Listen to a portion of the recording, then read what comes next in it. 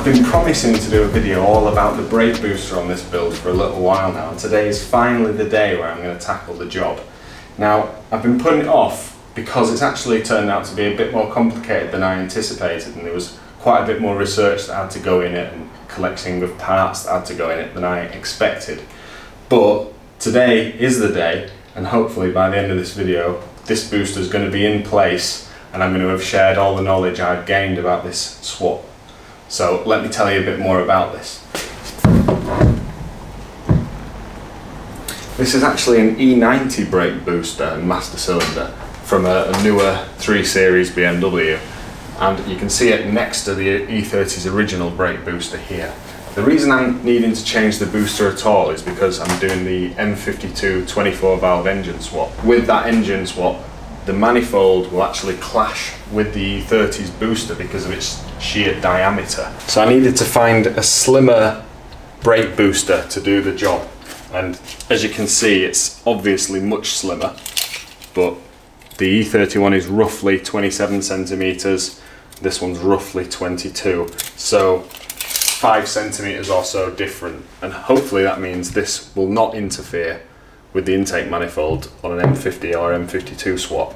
With doing an M50 or an M52 swap, there are a few different solutions for the brake booster situation. The first and most obvious one is to relocate the original brake booster just a little bit to the right, I think by around 2 inches. That involves cutting a bit on the bulkhead, and it's not just as simple as that either, because you would also need to modify the clevis, that's the thing on the other side, because it will be offset when poking into the cabin. Having seen a few descriptions of how that went, it looks like it does work, but you end up in a situation where it's really quite bodgy and there's nasty holes in the firewall. So I decided that probably wasn't the right way to go for me. Historically, the most popular solution in the UK is actually to use a very specific booster from a Renault Clio Mark II 1.2 litre 2001 to 2005. But these are now becoming much harder to find in good condition, and there's a particularly fiddly aspect with the length of the push rod, and people report a lot of inconsistencies in these boosters and a lot of back and forth, and including modification to the push rod to get the length right, which sounded like a real pain. Another option I considered is the 944 booster, which is a more popular mod in the US where Clios don't exist. But these parts are very old now, and again hard to get in good condition. To cut a long story short, each option you pick is going to come with its own complications regarding the brake booster. But after quite a bit of research, I did settle on the E90 booster as the optimal solution in this day and age. Now, that doesn't mean this is going to be easy, and there are still quite a few things to be aware of, and I found a lot of the information is quite fragmented around the internet. So I'm hoping to bring it all together into this one video and show you exactly how to get an E90 booster working in your E30. To give a bit of context to this E30 build, it's actually a 1990 coupe. It's a 316i in absolute poverty spec, and as you can see the M40 engine is removed and I'm planning to fit an M52 engine in here. It's right-hand drive, obviously, because I'm in the UK, and there's no ABS, which those two things are key points for this conversion. There's maybe slight points of difference for your build. I will explain what the points of difference are a bit later on in the video when I get to those parts, but whether you've got a left-hand drive or a right-hand drive E30, hopefully this video will have the information that will really help you out. One of the conveniences of not having the engine in the bay at the moment is that I've got really good visibility and access. I've even still got the glove box out of its location, so we can even see well from the inside. But that does mean I'm not really going to be able to comment on the performance of this brake booster. On paper, it should mean the car's braking's a bit keener and a bit more assisted. And I guess it's down to personal preference whether that's a good or a bad thing for you. As I'm more used to driving modern cars, I think it'll improve the feel for me. Now, we've already compared the diameters of the two boosters, but there are quite a few other points of difference between them as well, which we'll just have a quick look at now. For starters, the ports are in slightly different places. This one is a bit deeper, but not too much. The E30 one has 4 mounting studs, whereas the E90 one has only 2. But conveniently, they're actually the same spacing, so we can take the nuts off this one and it should mount in the original holes just fine, but there'll be two holes that do absolutely nothing, but that's not a problem. The clevis on the end of both of these is quite different. That's something else we'll have to look at. And turning them back around, on the E90 booster, you can see there's two vacuum ports. On the E30 one, there's only one, which still has the line which would go to the M40 manifold. Despite what I said earlier about the diameter of this E90 booster working just fine with the M50's manifold, there is still a problem with the reservoir. The reservoir will still interfere with the intake elbow, so you can't use the E90's original brake fluid reservoir, which is what's on it here.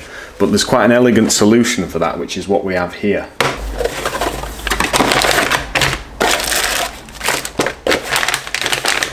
So what I have here is the brake fluid reservoir from a BMW 1602 or a BMW 2002, and as you can see it's a much more slimline reservoir bottle versus the E90's original. The spacing on the tubes on the bottom actually fit with the E90 master cylinder perfect, but you do need to swap out the rubber grommets to these specific ones because the pipes are different sized. I will of course link to all these parts down in the description. And another thing to note is there's actually two versions of this bottle. This one, which has no additional ports on the side of it, and that's because my car's a right-hand drive car, so I don't need an additional port for clutch fluid. The clutch fluid has its own reservoir on the other side of the bay. More commonly though are bottles that have this extra port, and that's what you'll want if your car's a left-hand drive car. Another handy point is that you can apparently, and I'll just confirm this right now, swap on the E30's original cap straight onto this bottle and it should thread in just fine, so you can keep your electrical connection as well, which seems to be the case. Might want to swap the filter out from the E30 one as well though. So what I'm going to do now is I'm going to shift this E30 booster off the bench, and we can focus on the E90 one, and I'll see just how I can go about removing this reservoir from the top of it and getting the new one fitted on.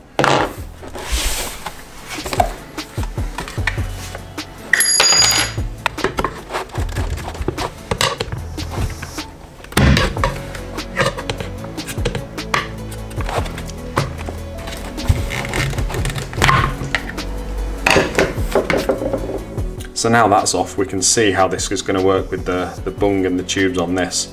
I think that's going to work nicely. Let's take these old grommets out and stick the new ones in.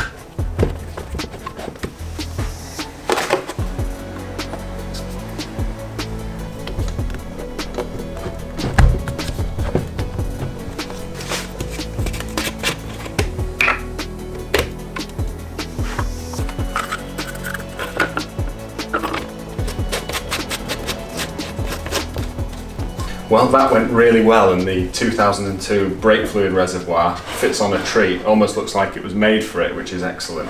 So the next thing to do, now I've confirmed that, which was one of my main concerns, is to turn my attention to the clevis. Now what I'm going to do is I'm going to try and use the E30's clevis, but on the E90 booster. So I've just grabbed the clevis pin from inside the car and its retaining clip. So the pin goes through here and the clip goes on to keep it in place. On right-hand drive cars, because the brake booster is on the passenger side, there's actually a linkage which connects between the driver's side footwell pedal inputs, transfers it to the passenger side footwell and into this booster. So it's a little bit different between right-hand drive and left-hand drive cars. On right-hand drive cars, the clevis is actually this way up. to work with the linkage in the footwell, whereas on left-hand drive cars there's literally an L-shaped bracket on the side of the pedal which goes through here and attaches with this pin. So there are some differences. The clevis pin is M10 size, so it's a 10mm hole basically, and unfortunately because the fork is wider on the E90 booster, it's just not long enough to come through the other hole, which is the first problem. Now the next thing I'm going to do is I'm going to measure from the mounting face to the centre of the clevis pin hole, just to see if the distance is different. According to online sources, the distances will be different, but they look very similar to me, so I'm just going to confirm what they are now. I'm going to use this M10 size screw, just because it's going to extend to 1 point, so I can get my measure against the steel ruler. 125mm on the E30 one.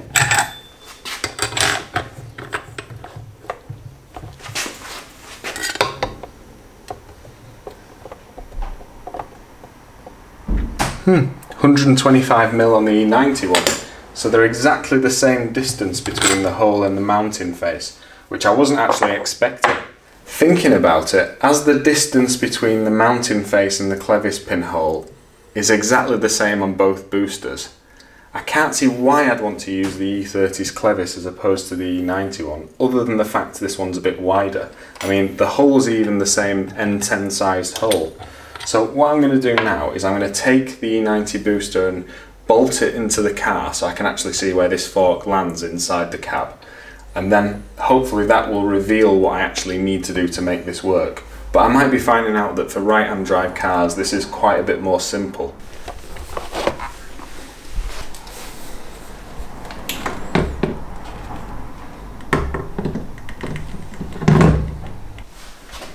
Well, that's a problem I didn't know I had actually. It turns out that because there's a larger flat mounting face on this E90 booster, it interferes with this sound deadening which I put back. So I'm going to need to trim around this square hole and make it a larger circle. Otherwise, I can't bolt this in flat, so it won't work.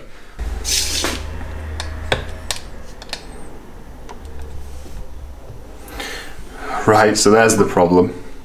So I actually need a 130mm hole in that sound deadening so I can flush mount this. I'll have to cut that now.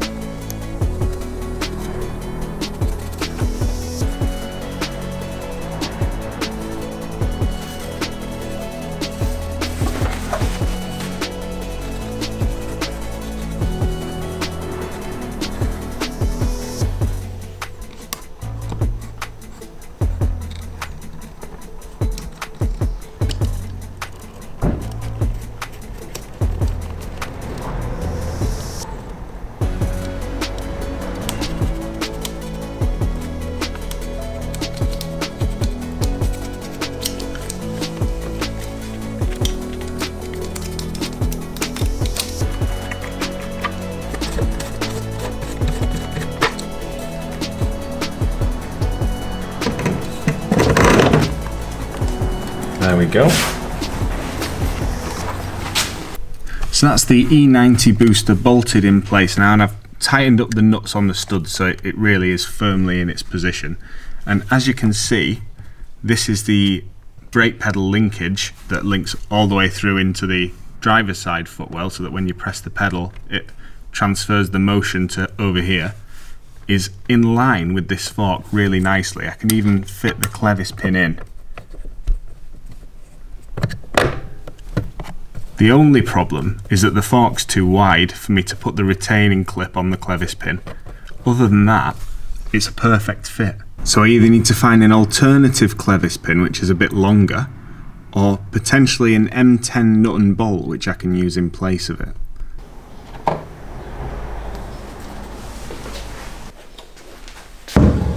It's actually a huge surprise to me to find that I'm not going to have to weld this E30 clevis onto the E90's rod.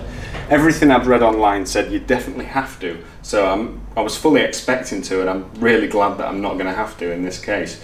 I suspect for left-hand drive cars, it's essential because the clevis meets the brake pedal directly and there's no room for the extra width of the E90's fork. But on the right-hand drive linkage, there is plenty of room for it. I just need to get an appropriately sized clevis pin and maybe some spacers to keep it central in the fork here, and then I think we'll be away. It's very likely the measurement I told you earlier for the E30's clevis from the mounting face is specific to right-hand drive too, and that's why I've been looking at matching the E90's length exactly, where everything online says it won't. So make sure you measure yours carefully, but so far the swap seems like it's going to be way easier for right-hand drive cars, which is a pleasant surprise. The next thing to think about is the fact there's 2 vacuum ports on the E90's booster and only 1 on the E30's booster.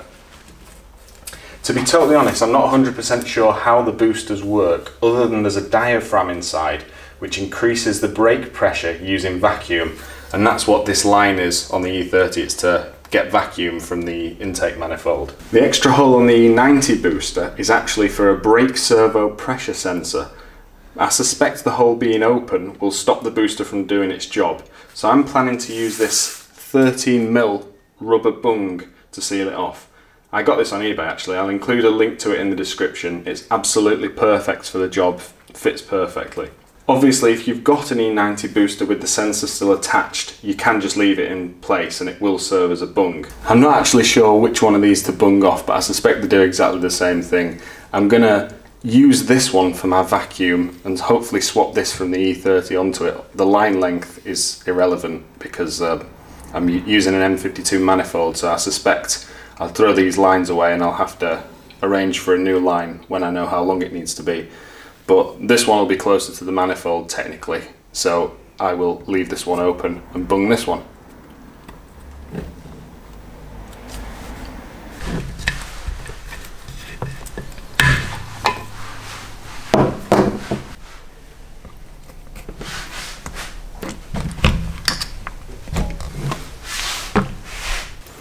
Well, that went surprisingly well. And with that done, we can now talk about the hard lines, and I'll start by saying this is also of particular interest for people who live in left-hand drive areas. This E90 booster is from a UK spec right-hand drive E90, so the master cylinder ports are on the right-hand side of the booster as you're facing the car. An E90 booster from a left-hand drive car actually has the ports on this side, on the left side. And for this application, fitting it into an E30, it makes life a bit harder as the standard lines won't reach around without being extended, which is made even worse by the fact you'll need line adapters, which I'll explain in just a second. So a top tip if you're in a left-hand drive area is to import an E90 booster from the UK so the master cylinder ports are on the right-hand side. Now, these 2 little brass adapters actually took some finding. For some strange reason, BMW decided to use M12 thread on the ports on this master cylinder, which means the M10 fittings that you've got on your E30 brake lines will not simply screw into those, which is a real pain. So what this adapter is, it's effectively a reducer, so I can screw the M10 into there and the M12 into there, and then I can use the E30's lines, which is particularly handy. The particularly observant among you will have also noticed that the master cylinder on the E30's booster actually has 3 ports for brake lines, 2 here at the rear and 1 at the front of the nose of this master cylinder. Now, these 2 are for the front and this one is for the rear. I'm not sure if all E30 master cylinders have 3 like this, or if it's just for non-ABS equipped cars like mine. There's only 1 for the rear because downstream of this, in fact somewhere mounted above the fuel tank, there's actually a T-piece which splits the rear brake line feed between the 2 calipers on either side of the car. Now, modern ABS equipped cars, which will be all E90s, have 1 front and 1 rear feed that goes to an ABS unit, which then distributes brake pressure between all 4 corners accordingly. As my E30 is non-ABS, I will need to add in a T-piece for the front, which is this that I've picked up. I'll of course link to this in the description as well, as with everything else I'm going to show in this video, but you do want to be mindful that you don't get one that works with compression fittings, you get one that works with M10 bubble flare like the E30 lines are. Perfect fit. It's quite simple. It's the two front E30 lines will join to the T-piece, and then I need to make a short line which connects it up to the master cylinder. But I'm going to hold off before I start messing about with lines, because I need to get this booster in place, mock the original lines back into place, and work out in what way things need bending and routing.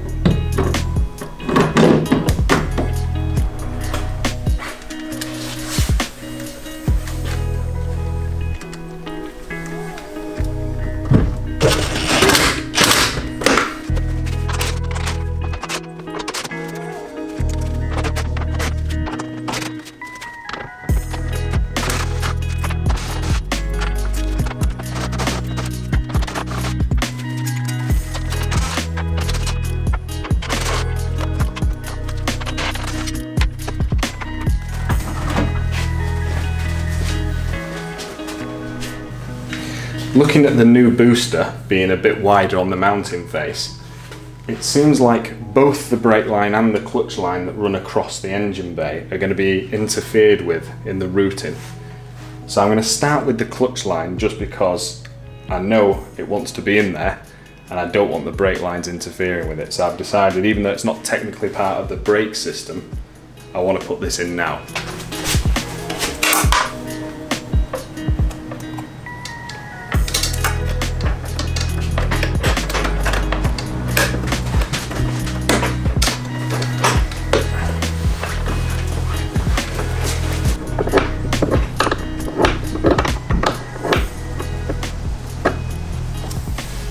Off to a good start, and that's the clutch hard line in. I had to tighten up this bend a little bit to make sure it doesn't rub against the new booster, but it's routed in the correct place and fastened in on this side as well, so that's good.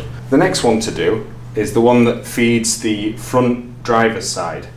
I'm gonna pop the line through the grommet and attach it to the braided brake hose that's in there, because that's immovable, that. And then I can work out how to feed it into these clips again, and all the bending will want to be done at this end, and I'll figure that out as I get to it. So let's tighten that up first.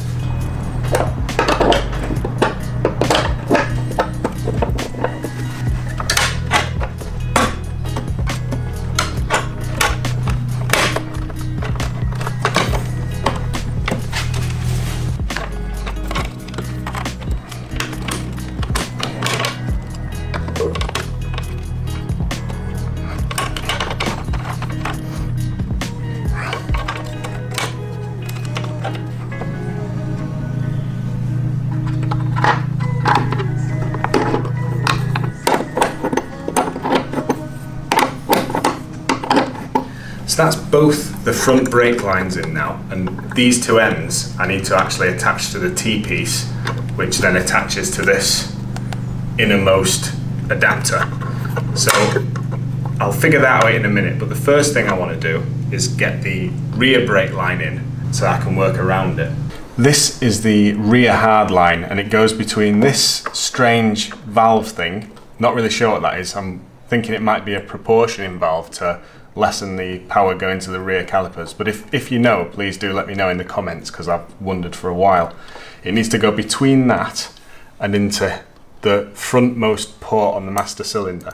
So if I just slide it into its original position, you can see that because the master cylinder is much longer on the E30's booster, it's quite a bit further out. So what I need to do is almost make a bit of a loop to loop it back round and into this port.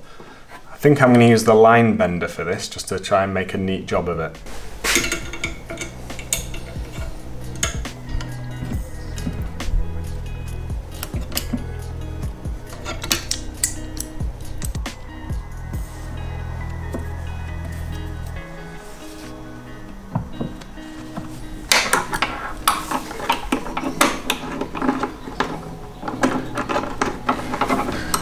And if I put a big dirty curve upwards to this port, I think we'll be in business.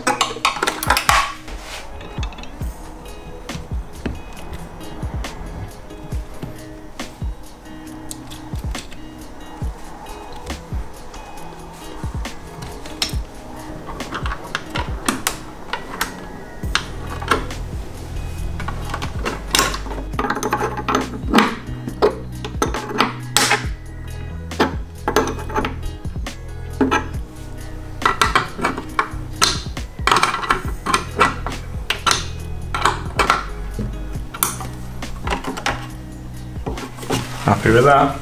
So now my rear line is firmed in permanently. Hopefully I don't have to mess with that again.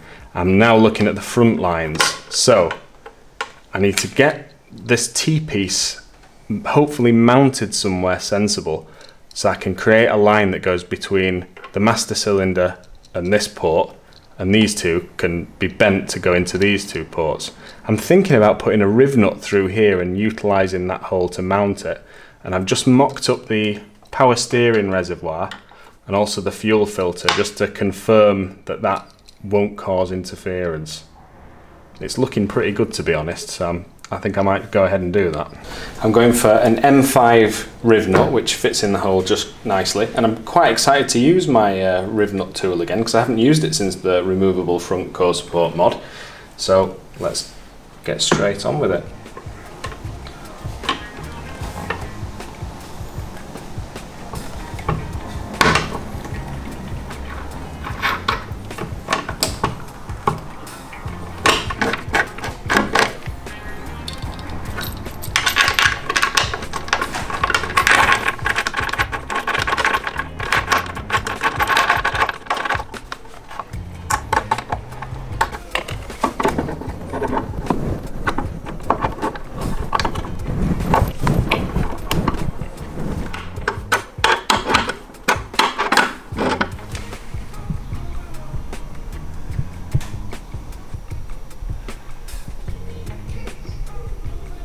So I've tightened everything up now and I'm really pleased with how this T-piece is looking. Everything's tightened in just nice, including in the wheel wells. So there's one last piece, crucial piece of the puzzle here to make this all work.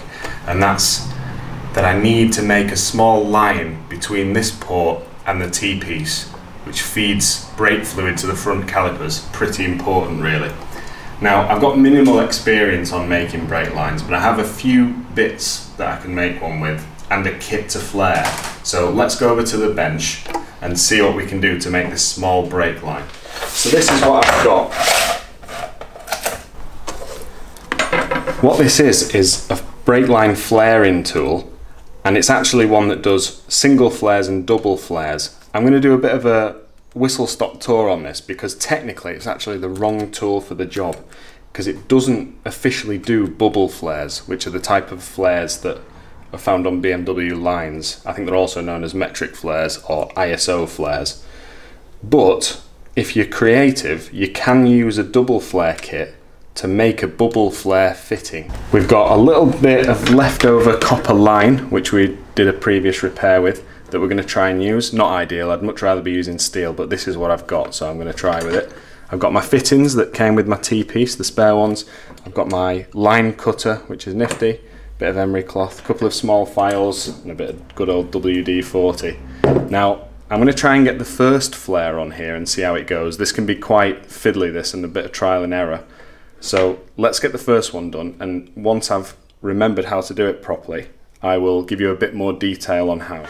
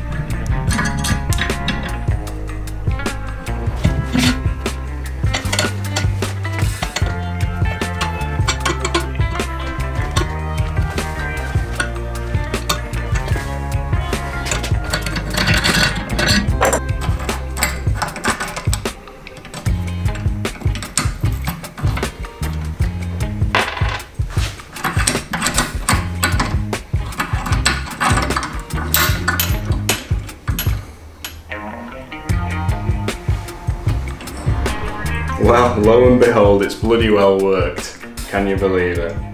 So, like I said, this is not the right way to do a bubble flare, so before you get really excited in the comments to tell me off, I do know that there's a correct tool to make a bubble flare, but this is what I've got, and looking at this, I think that's going to seal beautifully. So now I'm going to show you in a little bit more detail how I did it, just a quick run over the steps for anyone that has this type of flare tool that needs a bubble flare in a pinch. First things first, you need to cut your line. I'm cutting a bit longer than I think I need here, which is always advisable, and you cut it with one of these handy little cutting tools.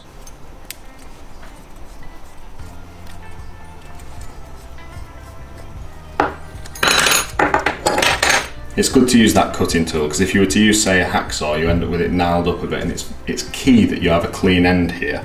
But before I go any further, I'm going to put my fittings on, because there's nothing more frustrating than flaring both ends and realising you forgot. Right, so the next thing I'm going to do is set the flaring block up. You'll notice there's two sides to this. One side has the numbers, and 5's the one we're going to be using today, but this is for doing a double flare. What I'm actually going to do is use the underside of the flaring block, which is much flatter, doesn't have the countersunk beveled edge. So let's get this mounted into the vise.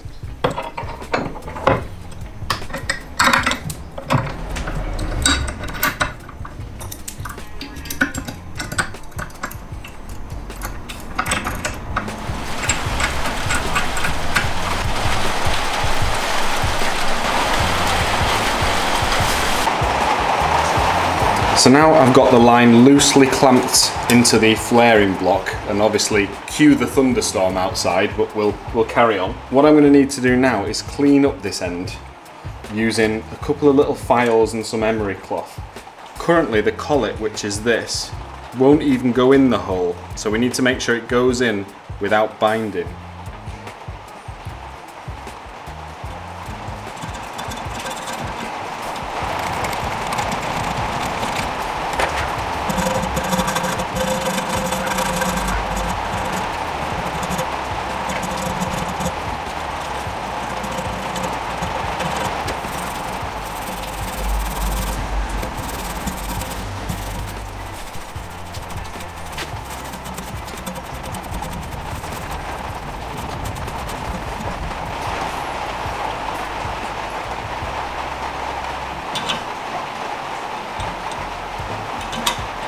It might seem overkill that, but if you haven't got a perfectly smooth end, it won't create a good sealing face, or even worse, it'll distort when you're trying to put your flare in. So the next thing to do is to put the collet alongside and get the height correct, the poke through height.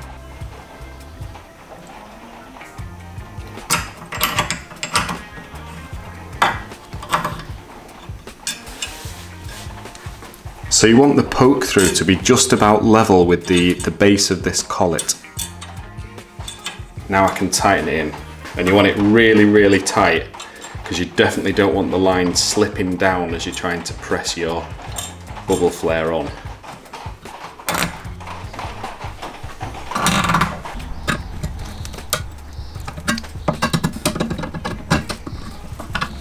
Now it's tightened up, I'm going to use a little bit of WD-40 to lubricate this collet and put it in place.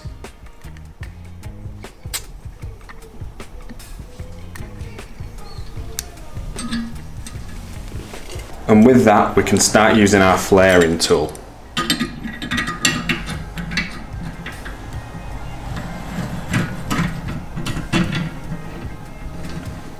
You want to make sure this is dead straight, otherwise the line will buckle over and you'll basically be starting over. Also wise to get it locked in the tightening position on the diagonal. This helps it stay a bit flatter, and also it stops this whole thing from turning when you're trying to tighten it down. Right, moment of truth.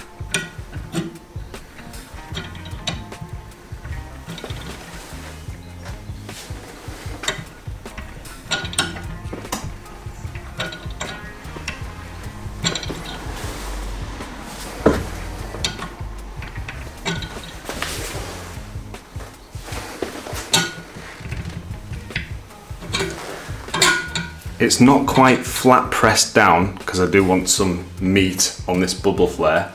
That should be about it. Let's see what we got.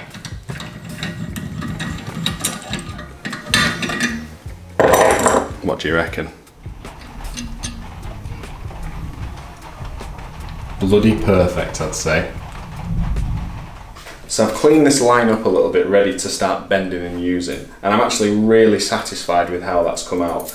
The bubble flares on the end aren't perfect like OE ones are, but they're very, very close to the right shape, and I'm very confident they're going to create a real nice seal when once screwed into place. Bear in mind this line is copper, it's a little bit softer, so I think it'll be a bit more forgiving with the seal as well. So I guess that's a quick guide on how to use the wrong flare tool to make a bubble flare. I really should purchase the correct one.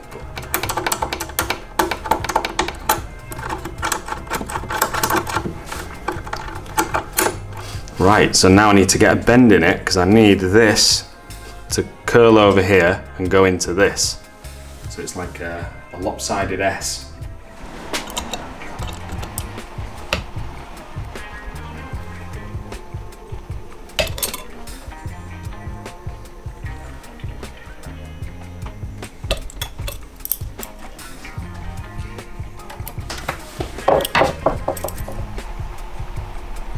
After a little bit of fiddling around with this short line, I'm really pleased with it. It was slightly too short actually, but I did get away with it in the end, and it's now firmed all up in place.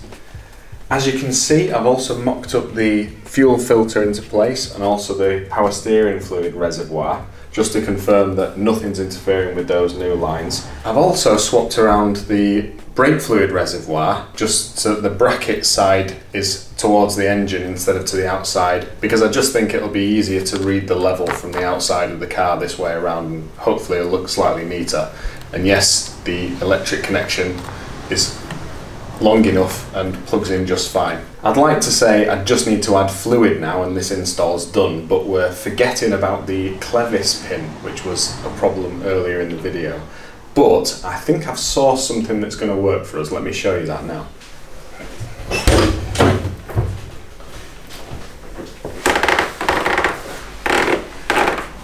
So this is what I've got. It's a slightly longer clevis pin which I managed to pick up on eBay. I'll also link to it, of course. Let's see if it fits in.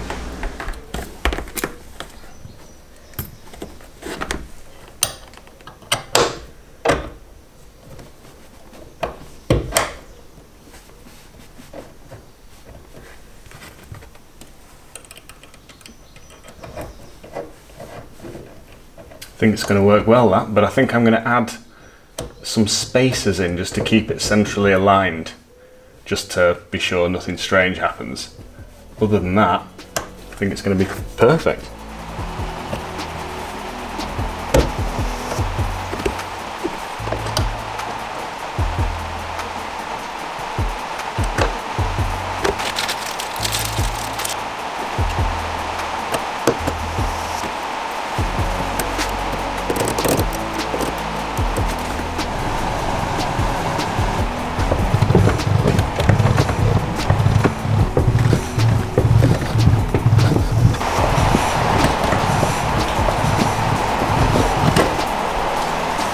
Well, that's been a lot more fiddling involved than I was expecting when I embarked on this E90 booster job, but I'm very happy with the result and it's looking pretty good in place there.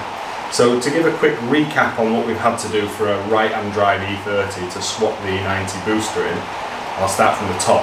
So first of all, we've got sourcing a right-hand drive booster which has the master cylinder ports on the correct side. Then you've got swapping the reservoir to a BMW 2002 reservoir. Then there's fitting adapters for the M12 ports on the master cylinder so it'll work with the M10 lines. And because this car is non-ABS, there is adding a T-piece in for the front brake calipers. And not forgetting the vacuum bung situation, and also swapping on the E30's vacuum takeoff, which connects up to the manifold at some point. Obviously, need to figure that out down the line when the M52's in. Bending the lines and cutting the sound deadening so that the new servo would butt up flush to the mounting position. And there's also the clevis pin, which on a right-hand drive car, it seems like you can just use the E90's clevis, but you need a longer clevis pin. I'll link to everything I've used in the description, so you'll be able to do this yourself if you've got the same kind of project on the go. So in theory, all that needs to happen now is to add brake fluid and get it all bled up. But I'm not going to rush to do that because I'm getting quite close to test fitting the M52 engine, and there is a chance I'm going to have to dismantle some things here, and I'd rather not get brake fluid everywhere. So if you found this video helpful, please make sure you give us a like, and feel free to subscribe and see what comes next with the whole engine swap and everything. But either way, thank you very much for watching.